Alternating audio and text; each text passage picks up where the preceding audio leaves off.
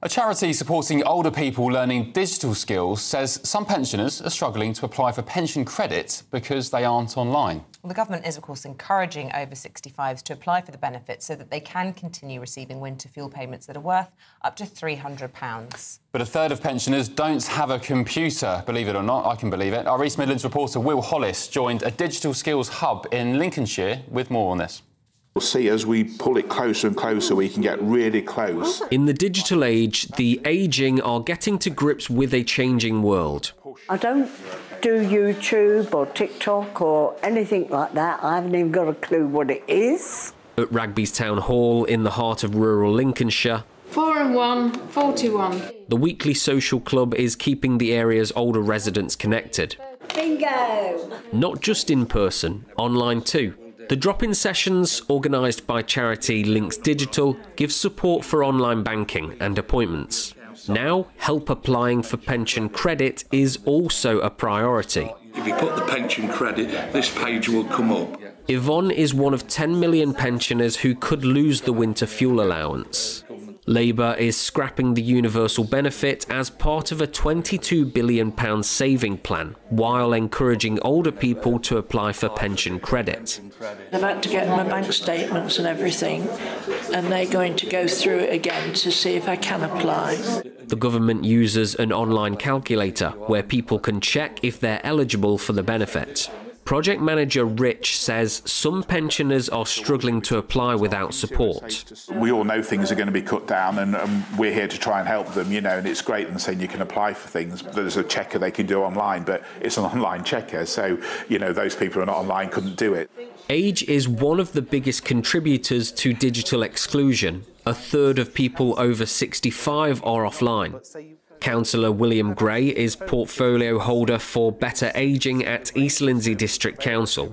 Often in rural communities, they're older communities that haven't followed the trends, haven't been upskilled as much as other communities have. If they are left behind, loneliness, isolation, ill health, unfortunately, and it can just add an age deprivation, and that's what we want to avoid. The government says some 880,000 pensioners are eligible for the credit and can apply over the phone or by post as well as online. The digital age offers a world of virtual opportunity, but the digital divide is enhancing real-world problems. If it all goes wrong, I shut it down and start again. Will Hollis, GB News in Rugby.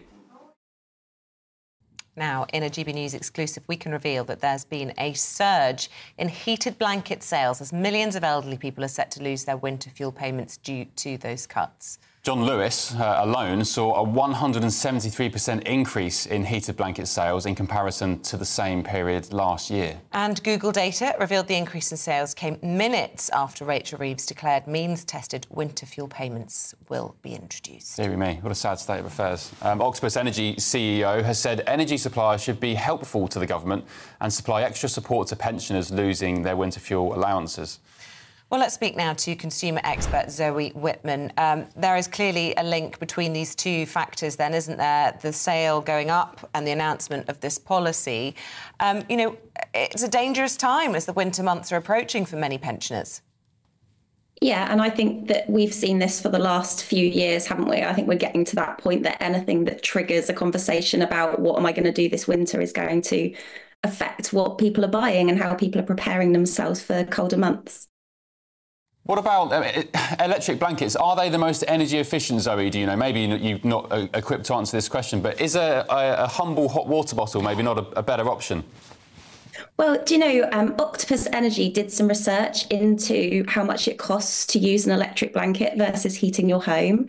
They found that it costs about £4 a day to heat the average home, whereas it costs between 2 and 4 pence per hour to use an electric blanket. And I was speaking to a specialist yesterday who actually builds camper vans, because this is the kind of environment where people would be using something like an electric blanket to make sure that the space is warm, and thinking about efficiency and how you can, you know, use like solar power, for example, to fuel that kind of device. So they're thinking of this from a very different problem they're trying to solve. But the guy I was speaking to was saying that, yeah, it might be less than 10 pence per hour. So it's well known that electric blankets use less energy. And we are seeing people, I speak to people who are saying, I'm wearing a heated jacket and, you know, things like this. This has definitely been a trend since the winter, like the fuel crisis that we've had over the last few years. But what's really important to remember is that electric blankets aren't right for everybody. So yeah, hot water bottles are definitely a consideration. I think that we've got to be really aware right now, if, you know, for anyone who's a pensioner looking into what am I going to do to get through this winter? Do I need to buy a new hot water bottle, or do I need to get an electric blanket? There are also considerations around health and safety. I've been looking on the Fire Brigade's website. So London Fire Brigade have got some information about when it isn't appropriate to use an electric blanket, if you're using particular devices to support you if you have a disability, or if you're using flammable creams like emollient creams. So I think we've got to really start a conversation about health and safety, just to make sure that the people who actually are probably more likely to be thinking about these solutions, who also are the more vulnerable people, are aware of whether this is the right thing for them to do, where the right place for them to invest their money.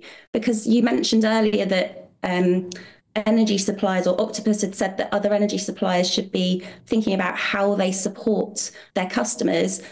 Octopus do have a fund. They do have a fund to support people who are in real hardship. So there might be something like that available for you as well. And I think the best thing to do is actually speak to your energy supplier if you've got questions and concerns about your bills this winter. See, Zoe, I'm a huge fan of an electric blanket myself, and my husband even has one of those gilets with the heat packs in. We live in a freezing house. But what my concern is if people are choosing to use those rather than heat their homes, as we use that more as a luxury, really, to kind of add a bit of comfort. But if people are choosing to use those instead of heating their homes, that accompanies a whole nother raft of problems. Things like mould, damp, you know, whether or not their bedroom, the temperature that might reach, you know, in an unheated house, carries with it a whole lot of other risks. You know, these are sort of items that should be supplementary rather than an alternative, surely, to heating your home. Do you think, though, there's a wider problem here? You know, this has been a problem that's been with us for several years now, definitely since the pandemic. You know, my bills must be 4 times as much as they were in 2019. And we live on a small island. We import nearly everything. We're facing a situation where we've got huge inflation. Most of our energy is imported, and we are at the mercy of wholesale markets. So we are going to be in this situation that you know, some electric blankets aren't going to solve the problem. We know that we're going to start paying more for energy this winter. The cap is going to change, so we're expecting bills to be higher. Maybe we need to be thinking more about how do we fuel the country? This is obviously a massive crisis. This is a huge crisis for lots of people. The government's under a lot of pressure to make sure that money is allocated in the way that fits with their particular, their plans for the future. But we have a bigger problem as a country in terms of how we source our energy, and maybe there needs to be investment in other places. I know it's going to take a long time to pay off, but there must be better ways for things to be done. I'd like to see grants for solar panels being brought in. You know, there are things that we can do. That was a big thing a few years ago, wasn't it? We were about to do it, and then the grants were taken away. Bring that back. It would be great. Absolutely. OK, Zoe Whitman, thank you. Thank you for joining us this morning. Stay warm.